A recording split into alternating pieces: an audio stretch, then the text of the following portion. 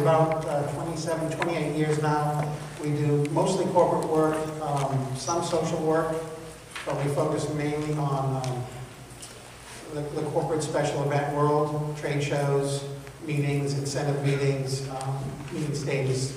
We also do some museum work, some themed retail work, and if we're really pressed, some high-end custom home stuff, which I hate to do because they're just never happy.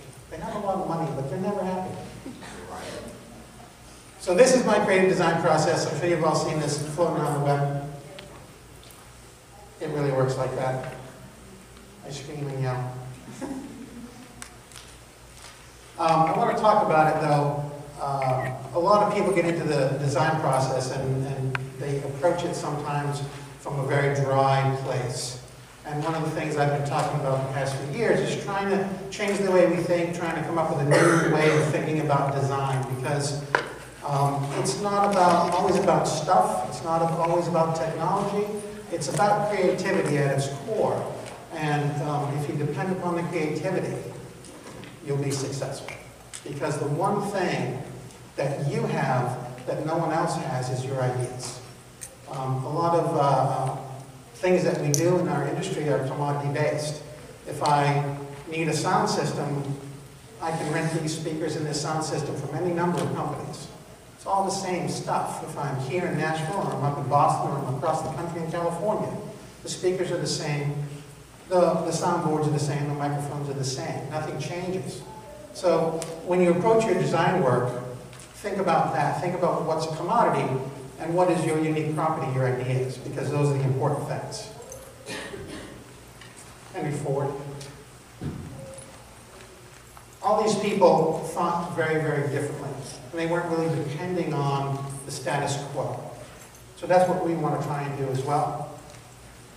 I want to talk a little bit about the room as well. One of the things that I like to try and do when I approach a design is look at the space you're in. That's very important.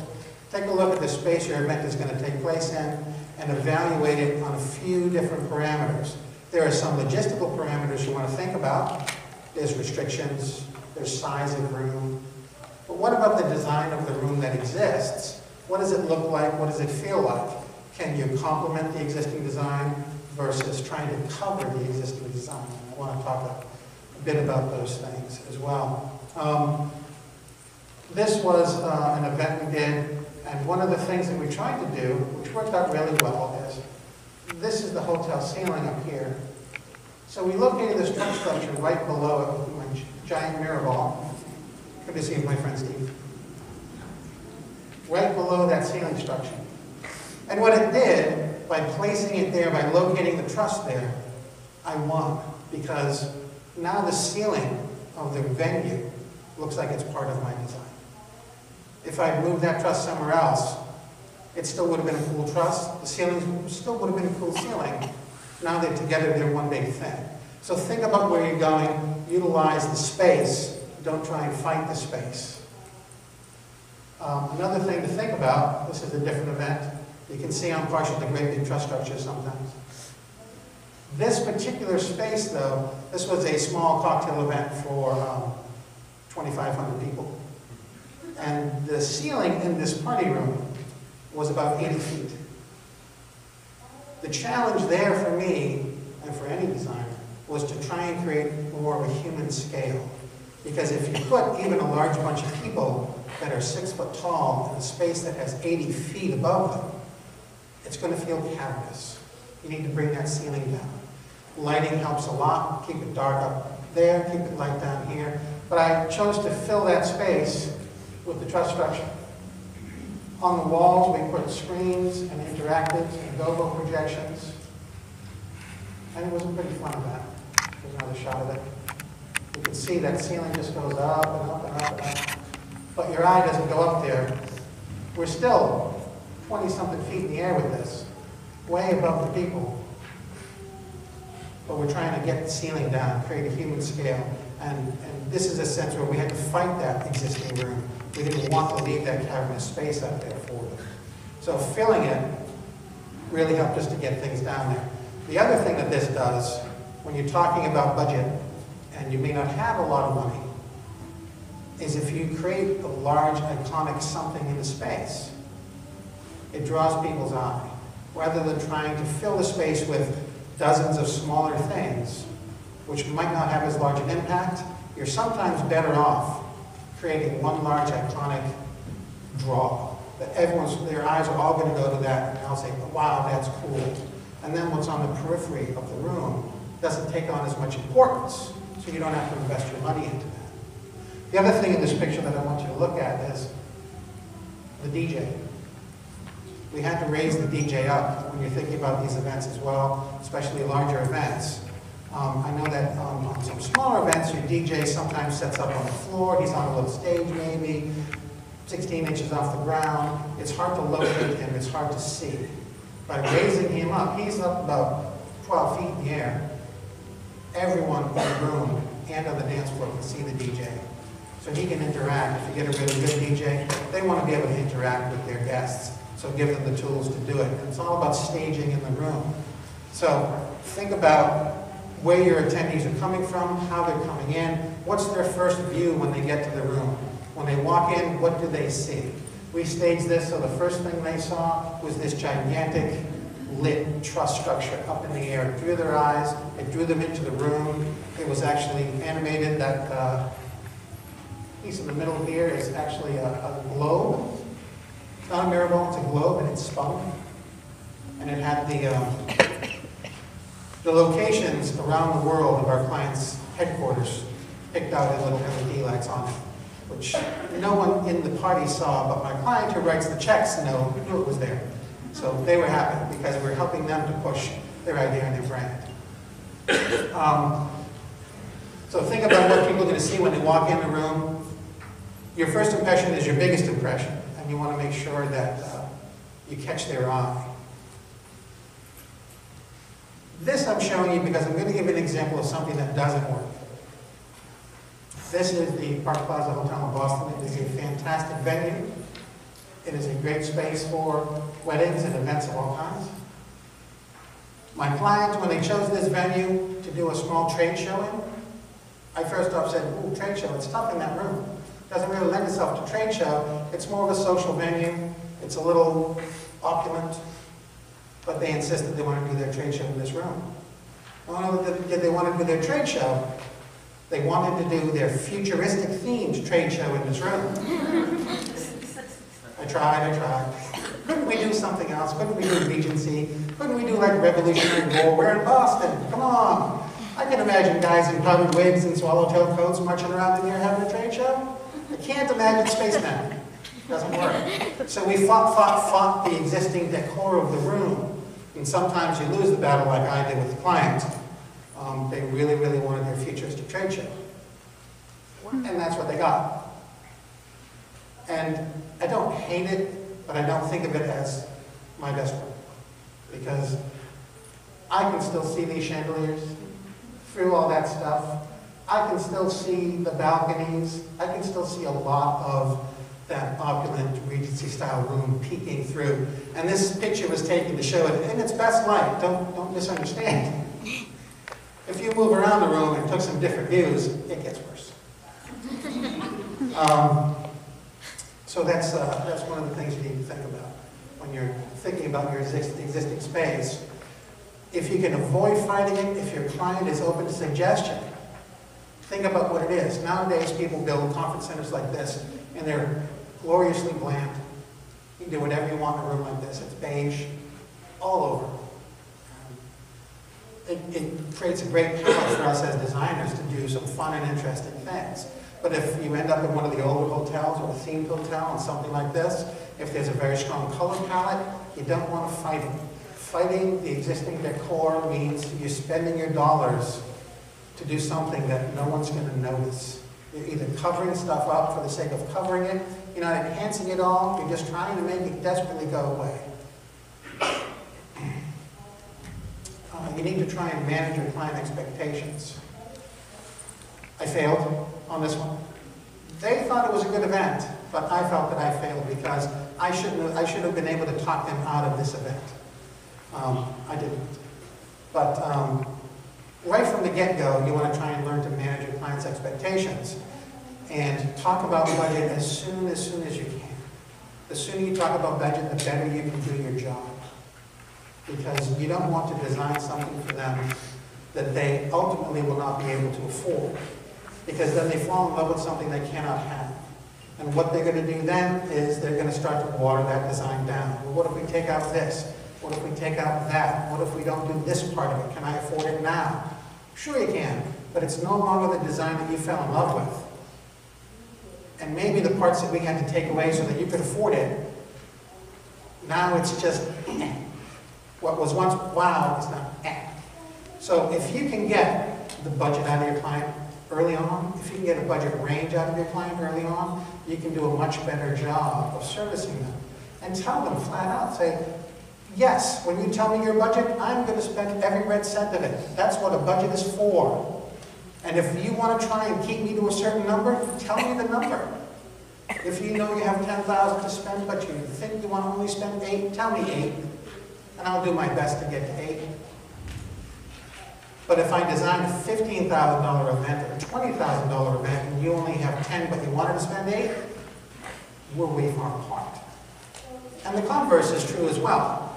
If the client has $50,000 to spend, and they don't tell you, when you go in with a $10,000 design, they're going to go, I just don't think it's big enough for me to spend $50,000 on. Let's give it to the next bidder. So information is key. Knowing your client's budget is so important. Not to take every red cent from them, but to do the job that they're asking you to do. One thing to remember is that the client is always right. Everyone hears that? Is it true? Absolutely true. But we're the experts. You're the expert, we're the expert, you're the expert. You know what to do, you know your jobs. You have trained. You will continue to train. You do this every day of your lives. You plan events, you appropriate budgets. They don't. Most of our clients plan an event once a year. Maybe it's their once a year company, whatever. Sometimes we get lucky and we're working with a professional planner who's an in-company planner, and they do this month after month after month, and they understand things better. They're great to work with. But if you get someone in a company who 90% of the year they work in administration, and then 1 month out of the year they get to plan the company event, the big holiday party or this summer picnic or whatever it might be, they're not an expert at this. They lean on us. So it's our job to inform them and let them know that the best way to get things done is to tell us your budget. And don't rush once they tell you the budget. If you have a great idea, do not rush with your great idea. Because a quick idea is an inexpensive idea. Because it's very difficult if you are talking with a client at your first meeting and they're telling you all this great stuff and they tell you what they want and you blurt out your great idea. Say, well, what if we did this and we built a giant spaceship in the middle of the ballroom and then blah, blah, blah, blah, blah, blah. They say, great, let's do that. Success, we have sold them your idea. Unfortunately, how do you now value that idea that you spent 2 minutes coming up with? So take in the information, give them back a little information, maybe throw out a few ideas, take the time you need to present your proposal. Don't give it to them right there. Don't give it to them the very next morning. Because the hardest thing that we all do is value our design services. It's easy to charge for the stuff. It's easy to say, well, that big spaceship in the middle of the room is going to cost you $10,000. What is your idea worth? Because that is the one thing that's unique to you. Even if the thing that you came up with was an interesting way to light the room, or an interesting way to utilize components that you can rent anywhere, those commodity items. Why do they need your idea? It's your idea. How do you value it? So sit on those ideas a little bit, let them germinate. You can tease them out to your client, but don't just give it away. Our designs, our ideas are the most important things that we have to sell. I want to talk about this, the cubic foot rule. One of the things to think about is that when you're creating a design in a room, especially if you're on a tight budget, you can put one of something or a lot of some things. They need to fill the same cubic space. This is Aguada, Spain. I showed a picture like this last time I spoke. And everyone said, where is that? It's Aguada, Portugal. It's in Portugal. For some reason in Portugal, they love to hang things in the streets. There's another street where they have bird cages hung. There's different versions of these umbrella streets. It's glorious. It's beautiful. There are hundreds and hundreds of umbrellas. If I hung a single umbrella in there, no one would notice. Oh, look, an umbrella. That's cool. You hang hundreds of umbrellas, now you have an impact. So the cubic foot rule is, if you have an umbrella, you either need a lot of them or a really big one. They need to take up the same cubic foot. Because if you take something and you blow it up and you make it gigantic, whether it's a rubber ducky or a push pin, when it's giant, it's cool. We all marvel at something when it's giant. And it takes up a certain cubic footage. So if you can't afford to create a giant umbrella, and you can't afford a giant rubber ducky or whatever, you need to think about the cubic footage that that takes up. And then use a lot of umbrellas. Or a really giant clothespin. Isn't that cool? A regular clothespin is, it's a clothespin, who cares? But 40-foot tall clothespin, grabbing the planet Earth, that's kind of cool. Now this is an art installation, really not event work, but the point is, if you only have one, it needs to be really big and impressive. Balloons, regular balloons. If I had one hanging in this room, no one would notice it. You put in a few hundred, now you notice it. Inflatables are a great way, balloons, if you will. I know sometimes balloons get a bad rap, sometimes everyone's, ooh, balloons. It's a very kid's birthday party. Inflatables are a great way to create something large without a lot of setup cost, without a lot of shipping cost, because they travel so compactly. But if you get something really large and inflatable on a short budget, you can create some really amazing things. Even regular balloons, not just custom balloons. If you find someone that knows what they're doing with them, they can create some pretty amazing things. Now this took 2.5 weeks to set up in a mall. I don't expect you to do it for your one-night event. But the reason for showing you these photos sometimes is to just get your minds working about different ways of using something.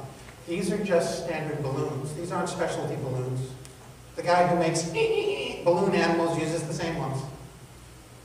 But they made something really interesting, something really impressive because it's gigantic. And no one's ever seen anything like it. So you change your thinking, change your thoughts, think about stuff in a different way, and hopefully it will start to create the germ of some new ideas, new ways of thinking about everyday items, new ways of approaching design. Because we also seem to have fallen into a rut of approaching it in the same way.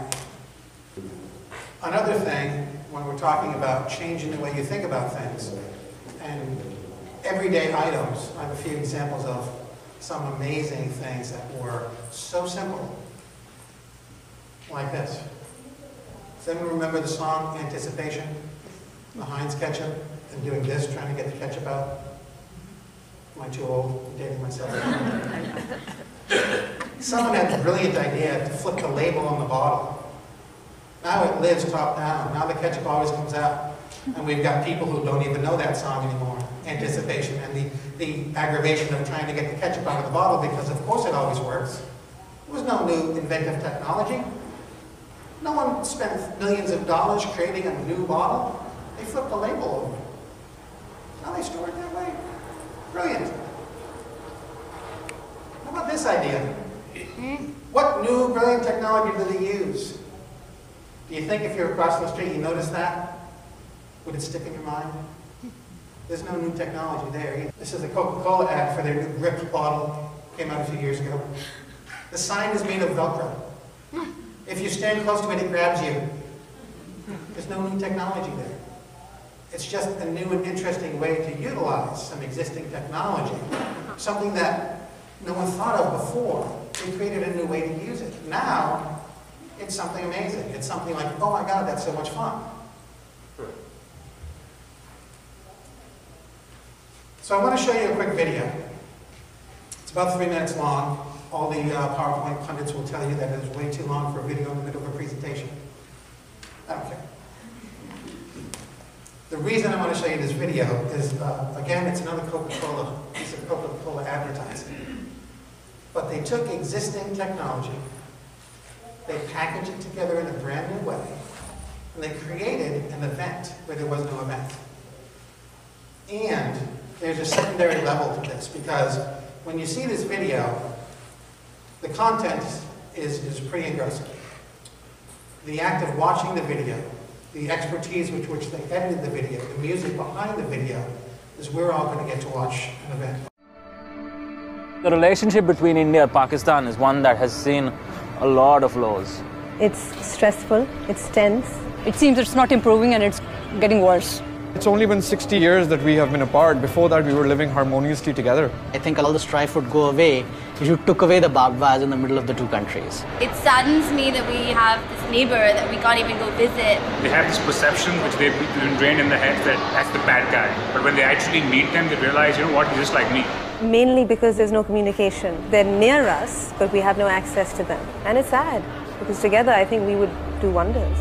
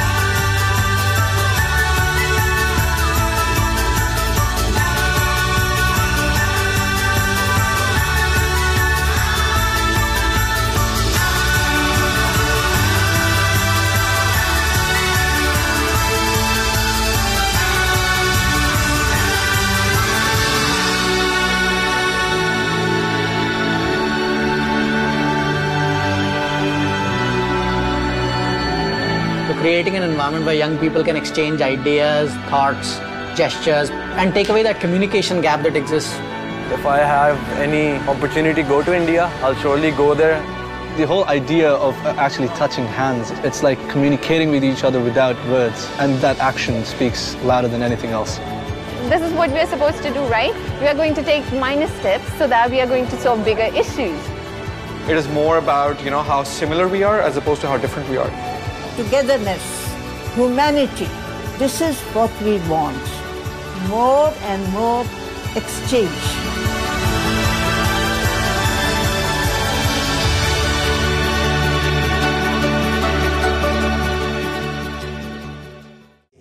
Because they're not going to remember the giant spaceship in the middle of the room. They're going to remember their thoughts, their feelings, and what they experienced while they were there.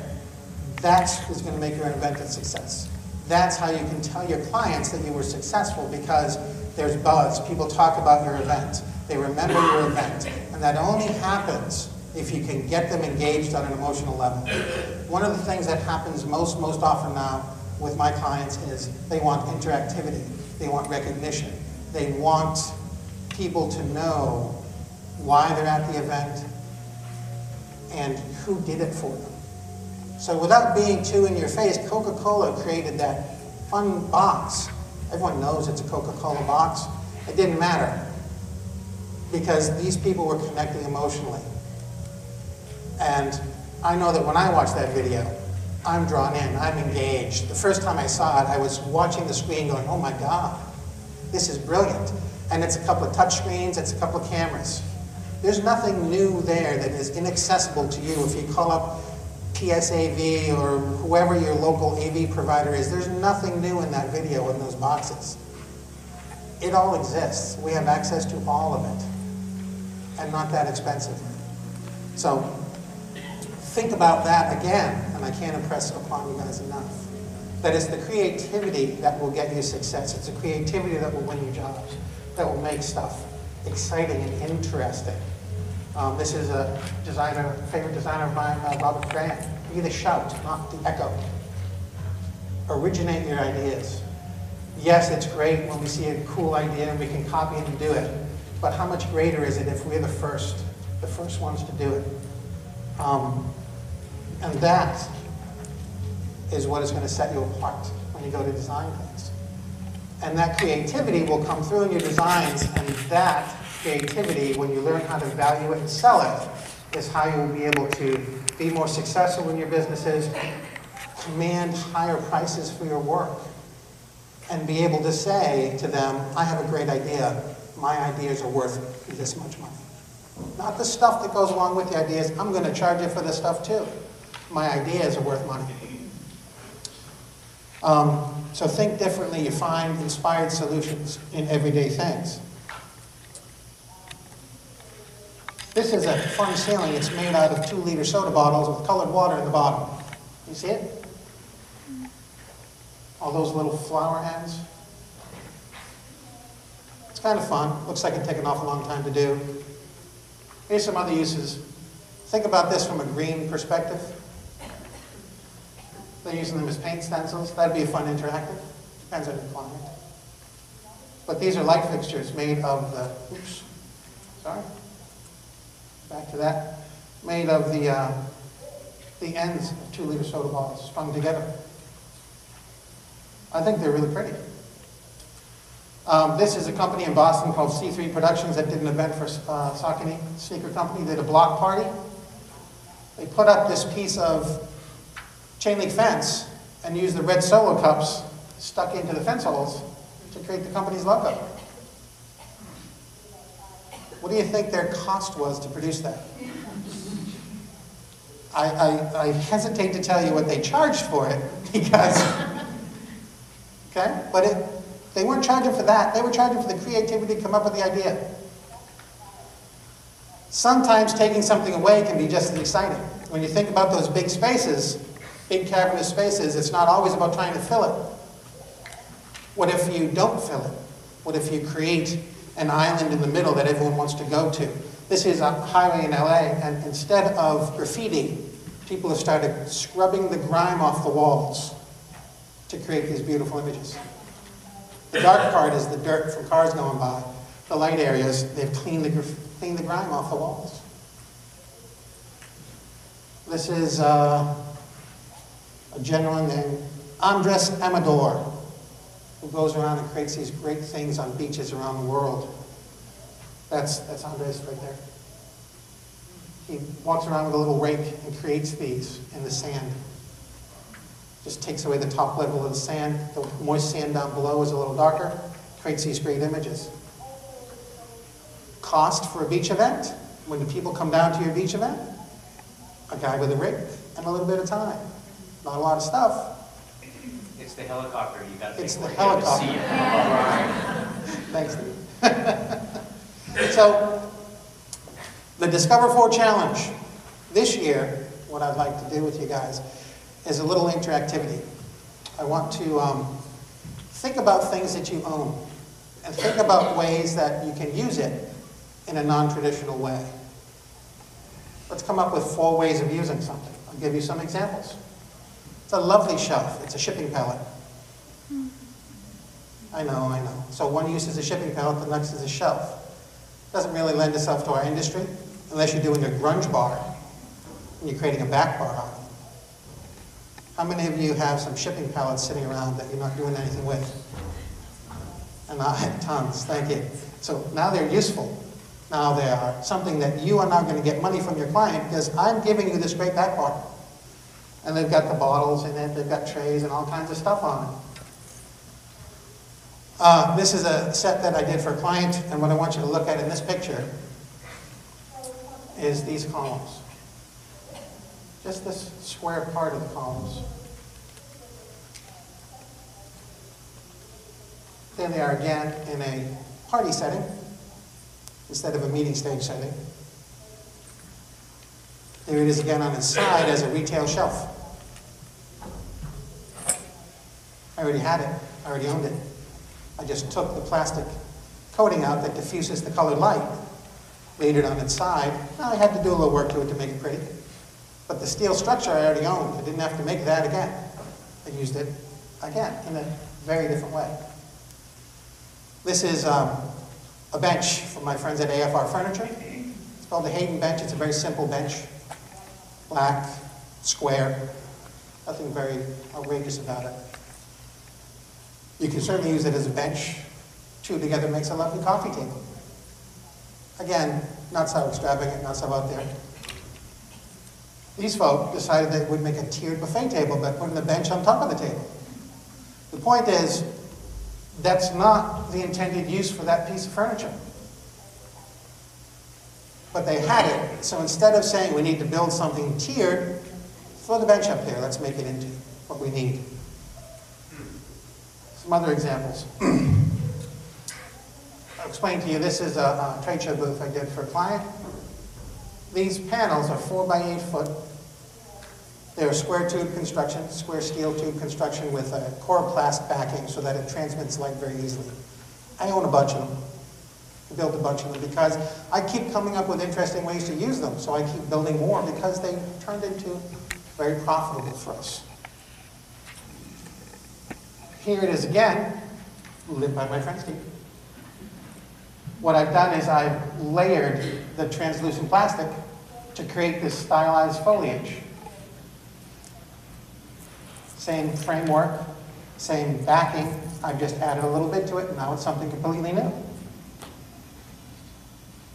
Now it's got clear plexi in it. I've created a little soundstage room for a client on the trade show floor.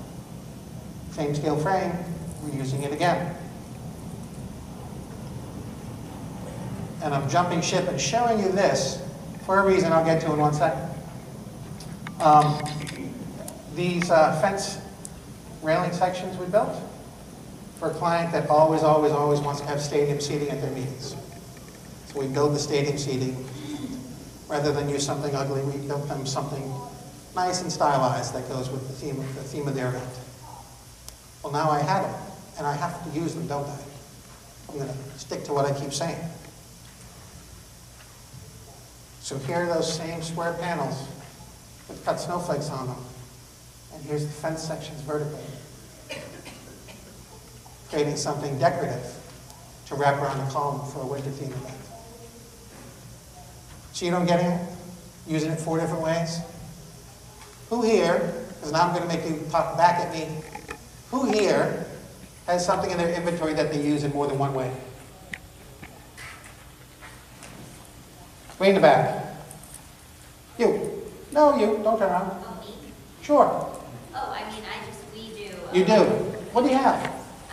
We use our decor in a lot of different ways for a lot of different like sponsorship exposure and for, you know, whether we have like a breakfast, a lunch, a dinner, an awards dinner, we just make sure to always keep it in motion so we get the most value. Okay.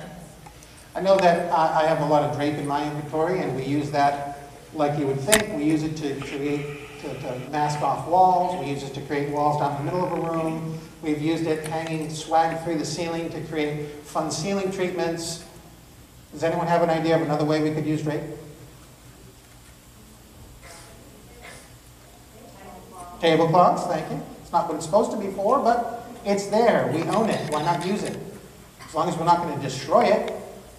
Depends on what they're doing. If they're having a medieval banquet and eating with their hands, maybe don't want to use the expensive drape for that one. But, you know, you could use it as table skirting. You could use it as stage skirting. A lot of times what happens is I go into meetings with executives, and they're having their meeting and they want a great stage, and then the AV company comes in and they say, well, we're going to put the screens left and right, and we've got black velour dress kits. Like that. And it's always black velour, isn't it? Unless you happen to have some nice colored drape, and you can start to make your own dress kit around that. Take it and pin it on, clamp it on, do it side to side, and create a fun dress kit that steps outside the normal that is always black. Does anyone else have any other cool examples for me? Windows, yeah. Decorative. Yeah.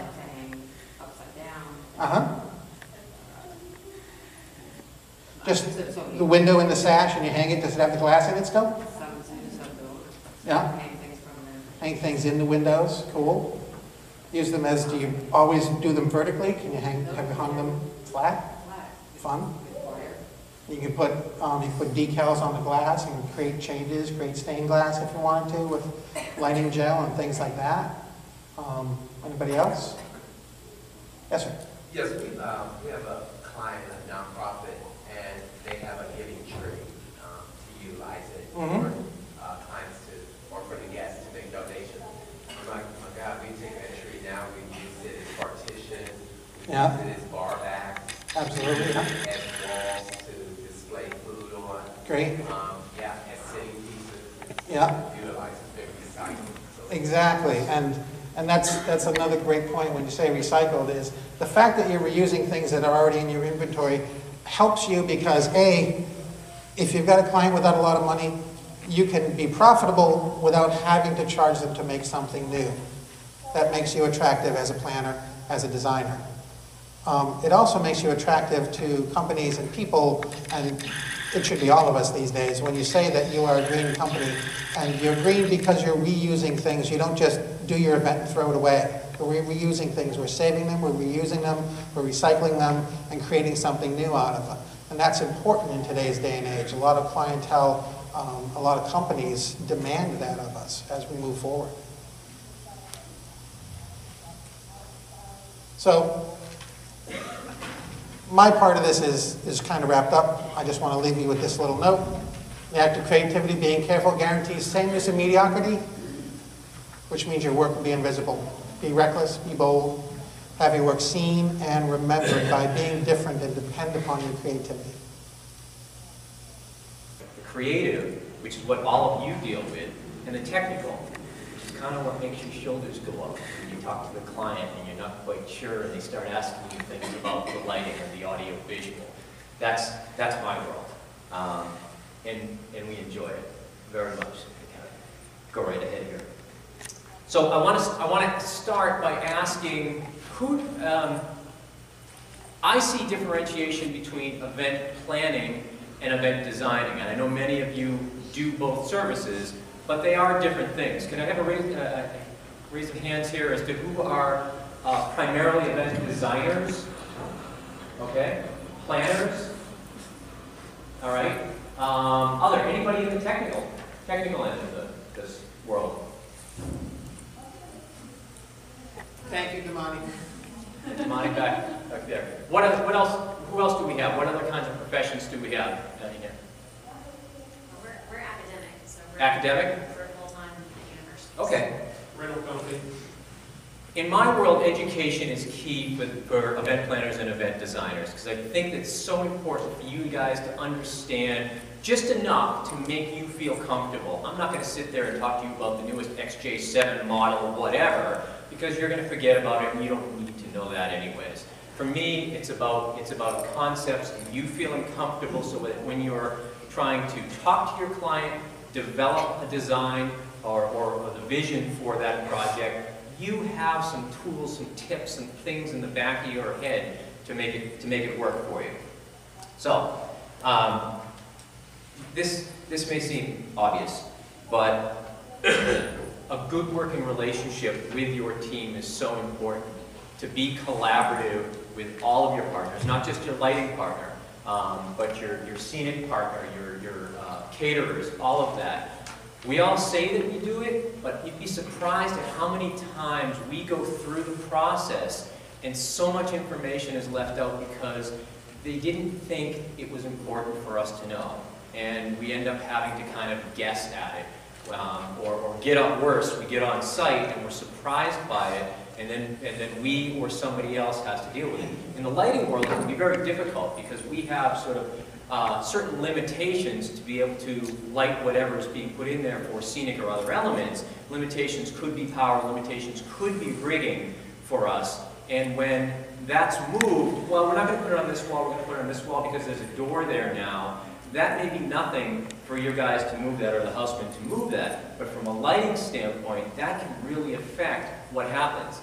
Because I may have to put a light in a certain position that was perfect when it was at the back wall, but when you put it on the side wall, now my light's causing a shadow that doesn't work, or it's elongated, or it's in somebody's eyes, or something like that. That information, had it been sort of discussed or planned or brainstormed at the beginning, would have been really good. We're not mind readers. We really aren't. We have to work with all of you. Communication, information, and at the end of the day, trust. If you don't trust your vendors, then they can't perform for you, or you shouldn't be using them, really, at the end of the day. You should have that sort of honest discussion. I don't feel comfortable, maybe I always have to feel like I'm behind you or have to talk to you about different things. It's important for us to know that you trust what we do. Don't work in a bubble. It's not done intentionally. We understand that. You have a lot of things, you have a lot of partners that you're working with, but for us, it's important to be part of the collaborative process. In addition, we work in a lot of different venues, and many times where our connection is, again, with the event planner, event producer, and not so much with the venue, and that hurts us. We really like to be able to connect with a venue.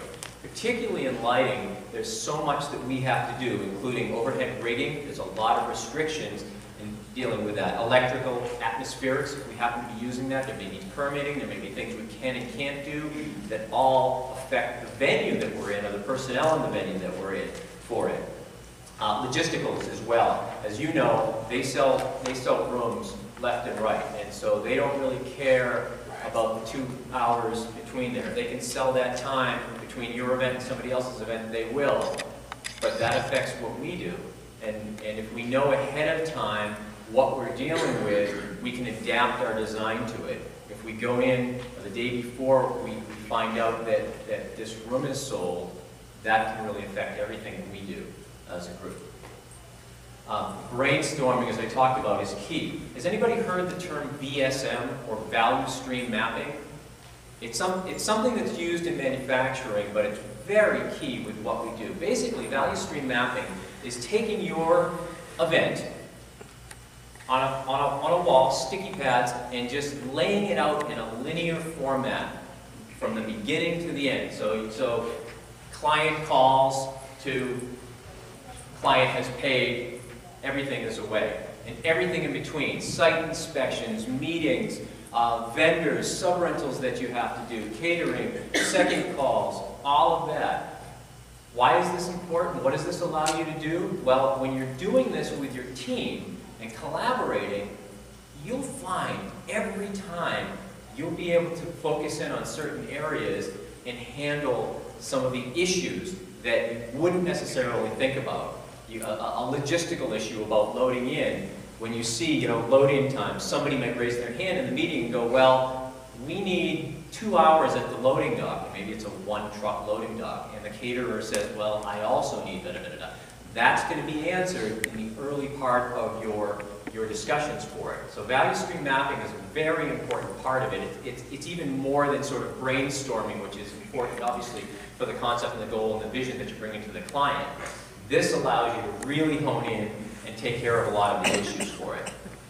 So let's sort of uncover and talk about some of the things that we go here. The entrance for us is very important. And sometimes the entrance is at the end of a parking lot, hundreds of yards away, and this is such a big area, and they don't have signage or it's dark. You need to be able to somehow tell the people how to get there. Tell the people this is where it's happening. We've done some things where we light the building or we highlight the building in such a way when there isn't signage or another way to do it. Certainly it's also done in a small venue as well when you're entering somewhere to kind of start the process for the people. What are they going to be in for? Set the tone, set the mood for them. It doesn't have to be too difficult. Bob will show a picture later, I think it's one of Deb's pictures, of the escalator, which can be an entrance. Very quick, very easy to be able to do that. This is a horrible picture, but it's an important thing. You guys deal with a lot of events that have registration tables, and whether those are manned registration tables at like a conference here, or wedding registration tables where people pick up their placards. Lighting those registration tables is huge.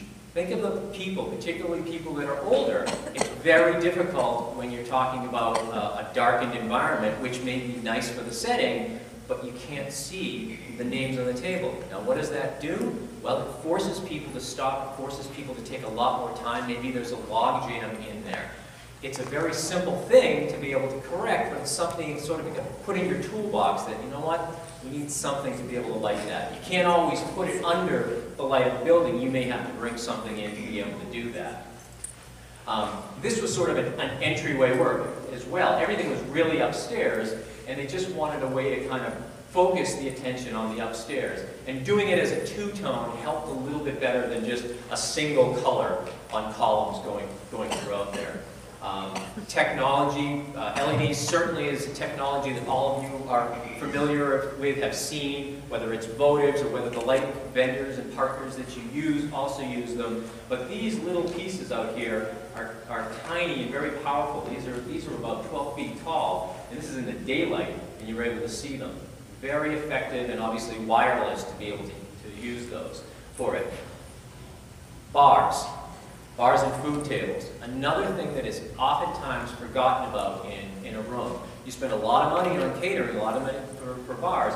People need to be able to see. Sometimes it's a great focus to tell them, particularly in large rooms, there's a lit area for them to go. It's not difficult to do it, but it's an element that you need to do. Food tables, you know, you spend a lot of money, or your clients spend a lot of money on food. You want it to look good. Sometimes it's not just the color, the light, the intensity, but it is the color. It's the color temperature that you want to bring to that, so that people can go to it, know where it is, know what they're eating. A lot of people really have restrictions. Maybe there's some signage that talks about what it is, and somebody may have a shellfish allergy or something like that. So that's very important and not very difficult, not an expensive thing to kind of add. Because oftentimes you're thinking about, well, we want to uplight the room, maybe we want to light the stage, and you're not thinking about the other little elements in here. Here's an example of what happens when you don't. Uplighting can be great, but uplighting isn't the answer for everything. You know, the tables look pretty underneath there, but I can't see anything that's on that table, whether it be placards or food. So a little pin spot or a little something, a little hole in there.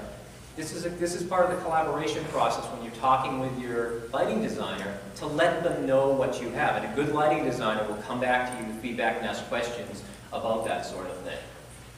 The before and after, I wanted to kind of show this. This is kind of simple, but being able to do this just simply warmed the room up just enough. It wasn't expensive to do. We did a little fall foliage on the creating a dance floor as well. And it became very easy. And if you notice also, the floral pieces as well picked up very nicely when you added some lighting in there. Spend a lot of money on centerpieces. That's another big thing as well. Stages. When you guys had entertainment for it, oftentimes what happens is, well, the band has their own a little bit of a package. Maybe the DJ has some dance floor lighting, so we'll swing that around for it. That may not always be adequate for what you guys are trying to do. So make sure that the conversation is in there for the stage. Maybe it's a 360-degree stage. You got to cover it from all sides. You've got audience everywhere for that to be able to do it. Maybe it's a single performer in a small little area. You still want to kind of highlight for it. You know, talk about the priorities of the event and make sure that you're covering each one of these little aspects for it. Another example, you know, a large stage. This is actually a stage in Boston where the event was on the stage. That's actually the audience out there, the auditorium. But they had a speaker and some singers, a small chorus on there. It helps you, lighting always helps you draw the attention to where you want it to go for it. Here's an interesting example. The client didn't want us to light from the waist up. This is Earth's shoes. They're selling shoes. They're not selling anything else. Where do you think they want the attention to go? They don't want you to see her face up here. They want you right down there. May seem a little odd, and if we had gone in and somebody had just said, yes, we have a fashion show, we need to light it, even a fashion show for shoes. But there was a collaboration process where they described and talked about the focus for that was really on the shoes, and they needed the people to be able to see that. So it seemed odd, but it did the trick. It brought it in. Sometimes you don't have a stage. You're creating that stage for it. This was also another fashion show where we had to do that, had to bring it in and focus it correctly for it. Bringing down ceilings, Bob talked about it a little bit, and there's a lot of different ways to do it. There's one way with B-lights, and pin spotting the table, certainly for the centerpiece, but also in a dimly lit room, which is very common, being able to add some additional lighting to that table. The pin spot can do that. Maybe it's a soft light that's a little bit larger on the table. Here was an example that actually saved the client a little bit of money. The venue actually had some built-in pin spot bays, so we didn't have to bring it in, and it allowed us to still kind of highlight the different areas on the table for that. So, and this was a little bit wider so that they could get the table, they could get the lighting that they wanted, so that the rest of the room was very dark. So, we talk about pin spots a lot, and pin spots can be very difficult because there's some rooms, and I'll use this room as an example, where we can't rig from the ceiling. There's no hanging points from the ceiling. Now, there are some technology that allows us to perhaps put a magnet on some things, but if I'm putting a light, the perimeter is the only place that I can light from, and I've got a table in the center, then I really have to be careful, because my angle is going to be in those guests' eyes, and that's important for the lighting designer, for you guys to understand. Just sticking a pole on the side doesn't make it work. The further away you have to go, the higher up you have to go, and that may not always be possible. You may be in a 10-foot room. This is great. I first looked at it and said, you know, painted chairs and everything. This is lighting. This is a gobbo on these chairs that we were able to change throughout the night, but the client loved to be able to do. They're very fun, very festive, to be able to have that in there. We also love dance floors. There's so much you can do with dance floors. This is a fiber optic dance floor that's very, very sort of simple to put together. And all it does is just twinkle. It added so much to the event. Being able to take a dance floor and add some texture with gobos. Gobos are a lighting designer's best friend. Not a new technology, hundreds and hundreds, if not thousands of gobos, readily available gobos available. And I tell you, standard gobos, the cost of a standard gobo is about $12 in a metal gobo. Now, that doesn't include the fixture, that doesn't include setting it up, that doesn't include focusing, it doesn't include the design, but the commodity item itself is very inexpensive, and so much can be done with it. But it takes the creative, it takes the designer to understand what's needed and what will work, or how to carry on a theme when perhaps scenic, they can't afford to have large scenic pieces, they can carry it on with some lighting. Here's an example where, again, there was no dance floor, they needed to define a dance floor, and so we actually did it with the lighting and shuttered it off so that people felt like there was the space that I could go in and play. Very important. I love this one. This is, they wanted to create a swimming pool. As you can see on the side here, you've got the little beach chairs and everything, and the pool in there. And it was a very simple effect that we do as you're running, with just a little bit of water, you know, just a little ripple effect. That was not an expensive lighting effect. It's not a projector that's going on there, but it allowed the client, it gave that experience, and the client felt they were actually on the pool side for it. All right, here's one. I talked about this last year. So important. How many of you do galas, fundraisers, things in that nature? All right. This is going to make your client more money. You have to light the silent auction tables. How are they going to see these things? The people need to engage. I'll use this as an example right now. There's no stage lighting in here. So I've got some down lighting, but you're seeing shadows under my eyes, and you're not necessarily seeing my whole face. I'm sure you guys have gone, and you'll probably see other seminars as well. No matter how engaging the speaker may be in terms of the content or even their voice, there is a lack of engagement when you don't have proper lighting. It doesn't have to be all sophisticated. It doesn't have to be a lot of lighting. But it is important to consider that whenever you have. Maybe it's just a podium with somebody at a podium. A couple of lights makes a difference. So these are a couple quick examples, but this is so important in making sure you light signage that happens within it as well. This will increase their take on that. So that's a tip that you can take back to them. We work a lot in outdoors as well. Sometimes it's not tents, but it's just raw outdoor spaces and courtyards. You have to make sure that you're considering lighting that. It might be theme lighting, it might be some ambient lighting to raise the levels for your clients, but something, don't just think that for instance, the hanging lights in here are enough for your clients to feel comfortable throughout there. Signage as well, I talked about, is very important. A lot of people, particularly in trade shows and things, they spend a lot of money on signage. Lighting, think about lighting it. That's very important. This is a job we actually did with Bob and VDA, where this is all texturing. What you see there these are all plain. This is spandex panels, that's plain, and these are all plain. The texturing was done with gobos. This could be changed throughout the night, and the lighting could be changed throughout the night at a very low cost. But it takes the design element, the creativity. Walls in here, these are very plain walls that Bob talked about, even that with the wallpaper in it. You can create wallpaper. Right? We'd love to be able to do that, and that is so inexpensive to do. Gobos, I talked about gobos and how inexpensive they are. Custom gobos are still inexpensive as well.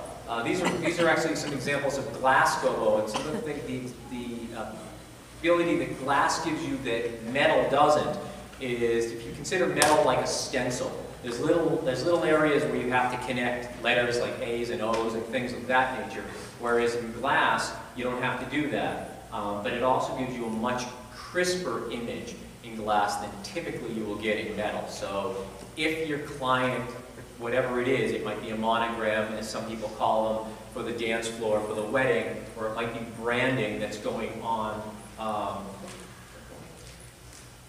branding on a wall for that, you probably want to consider a glass gobo, because that's going to give you a much crisper, much straighter image. We do a lot with walls.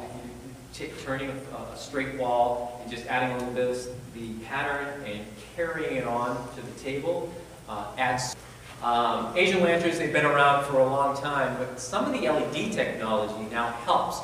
Years ago, the only way that we could light these is we'd have to, you'd have to have a structure, a small wire of some sort, but we also had to wire them electrically, and a little socket, and a little light bulb, and you had this cluster of wires when you're talking about this many kind of Asian lanterns. Well, LED technology has allowed, and there's a company, I'll give a quick plug here, called Fuel Lighting. Paul Therian, a great guy, developed some wonderful pieces. I'm trying to think of the name. He's got them up there. I'm sure he's going to be on the show floor. It's about this big, and it's a wireless LED. It almost looks like what we call a C7, the old style Christmas bulb, on a little stem. But it is very bright. The remote allows you to dim it, and you can stick it in there, and it can be used as a real light source. It can be put into a lamp, it can be put into this kind of fixture. He also does some pin spots as well, which are amazing for that. Clusters, as Bob said. Clustering a bunch of little things, the 60s event that we had done. We also used the same thing. Here was a challenge. We had an outdoor venue where they didn't have any electricity, but they just wanted some ambient light. So we used, I think it was the little hangers they are stuck in the ground, some of the lanterns and some of those wireless LED fixtures in there, but it had to be enough light for the people to see. And it was very elegant. It was simple to be able to do that. I'm sorry I don't have the evening shot of this, but one of our designers worked with some lanterns here with some candles in it and just hung them in a tree at a wedding. And she said it was an afterthought. She thought about it. Everything else was focused around the tent and the entrance and everything else. This is what everybody talked about. Like Bob was saying, sometimes you don't know what it is that the people are going to focus in on and like, and it doesn't have to be complicated, but it's that thing that they're going to remember when they went to that event. It's the experience that you helped give them.